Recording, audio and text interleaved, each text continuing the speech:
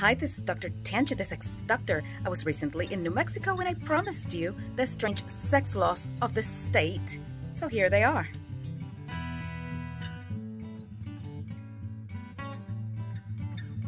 Number 1. The city of Carrizozo in New Mexico demands that women shave before appearing in public. I do not know what to think about that law. Is it like shave their legs, armpits, pubes?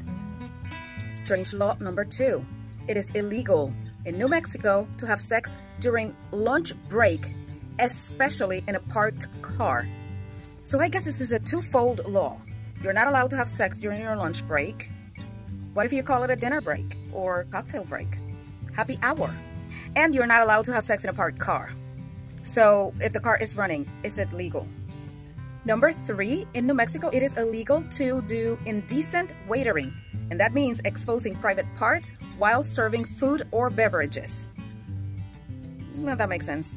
You have to protect your private parts. Number 4, it is illegal in the state of New Mexico to do indecent dancing.